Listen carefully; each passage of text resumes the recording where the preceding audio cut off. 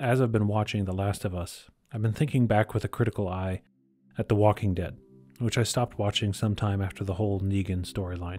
I think this is a great case study for why I'm not a person who values craft or quality as the end-all be-all measure of an artwork. As I've begun producing videos for YouTube, I've seen many comments along the lines of art as a unique human expression of skill, and I just don't think that that is the most important aspect of what art is. I'm not criticizing if you enjoy craft and quality. I enjoy craft and quality in many areas of life. I don't need it in artwork beyond a certain threshold.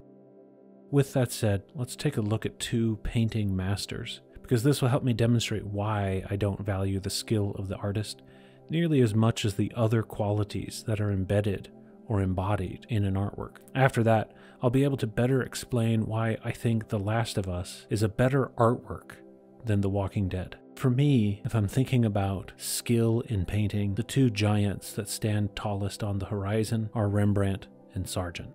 Rembrandt is famously considered the painter of light, and Sargent was sometimes referred to as a monster. I can't find a source for this, but I've heard from painter friends and teachers alike that it's believed that Sargent was able to never make a mistake with his brush.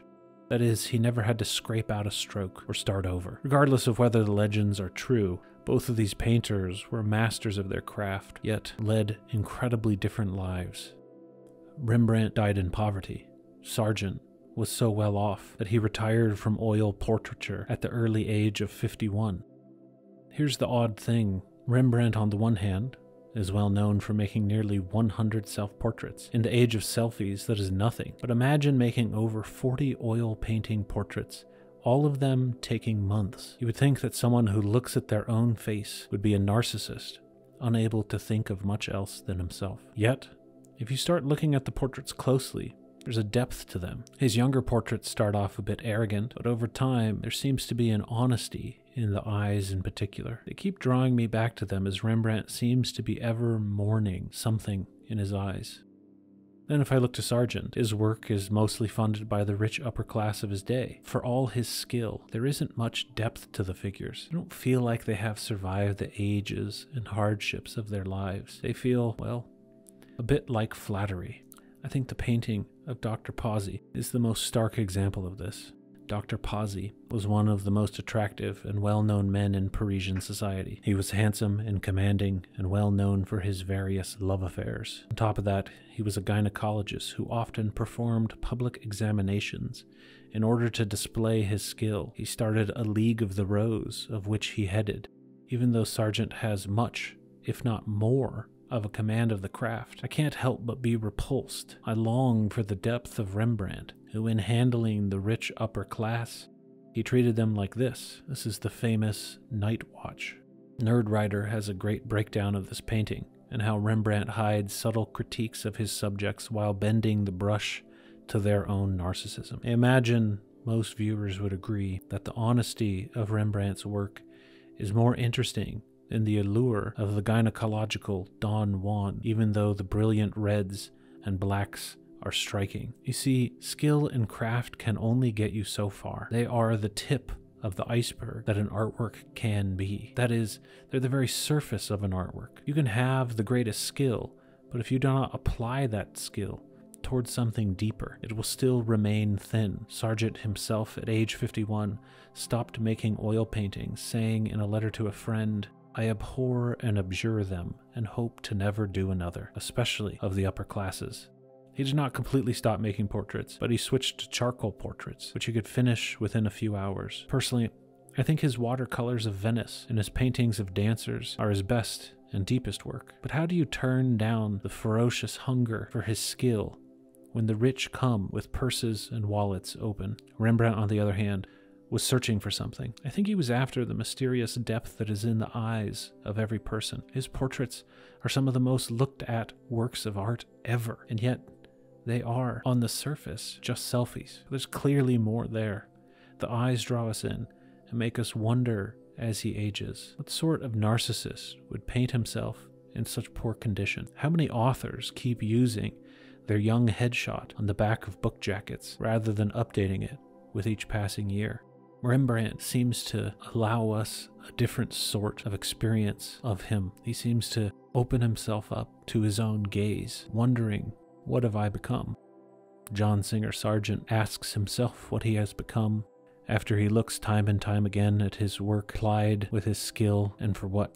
For the vapid flattery of an aristocratic Europe. Clearly, the skills of an artist must serve something beyond showing off exactly what they are.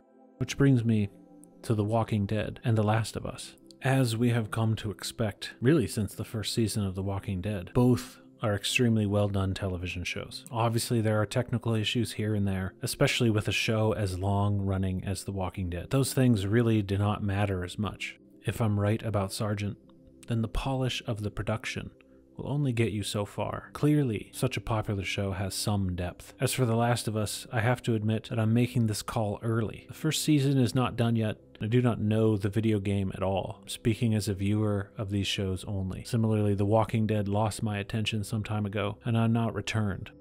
I do not believe that my lack of complete viewership invalidates my point. Rather, I think it proves it. So what is my point? The Walking Dead ultimately explores the question, what makes us better than the walkers, or zombies? As in, who is really dead? Who are the Walking Dead? The entire show quickly and realistically demonstrates that the real dangers and the real monsters are not the zombies, but the people who have survived. Rick Grimes slowly becomes more and more of a monster in order to save his family, which he ultimately fails to do. I find this a very compelling narrative that reflects the realities of our world. Yet it goes a bit too far. The Walking Dead ultimately demonstrates over and over how love and grace have no place in the world. This is why everyone becomes a zombie when they die, rather than just those who are bitten. It makes the claim that we are all ultimately, in the end, monsters. I don't think this is true. I've seen love and grace and the amazing sacrifices that humans make. I got tired of The Walking Dead because there was never any hope or redemption, just the continual slide into deeper and deeper depravity. Rick becomes more grimy, and that feels rather thin to me. So what is The Last of Us doing differently? The Last of Us is ultimately exploring the question, when everything of society is wiped away, what is the last bit of us that remains? As in, what is at the core of a human? The last part of us. Of course, the show displays desperation and selfish ambition and corruption, but that does not seem to be the main focus. In The Last of Us, we have Joel, a man who's lost his family, searching for his brother, who watches his quote-unquote wife die and still takes on the fatherly role to protect Ellie, albeit with a bit of hesitation.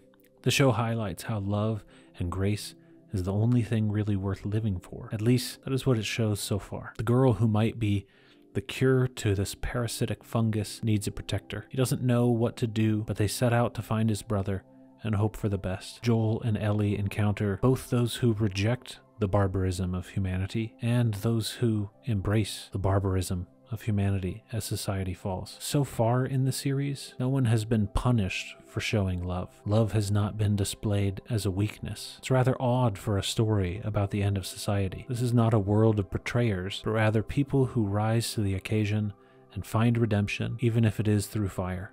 The biggest betrayer so far finds that his selfishness was pointless and he kills himself. All in all, it's a deep show. It does not hide the fact that humans are monsters, but it also acknowledges that The Last of Us, the last part that really matters, that makes life worth living, is our love. Joel is not becoming more grimy, he's becoming more human while showing Ellie the truth of life and death. I can't help but wonder if this is because it was a video game.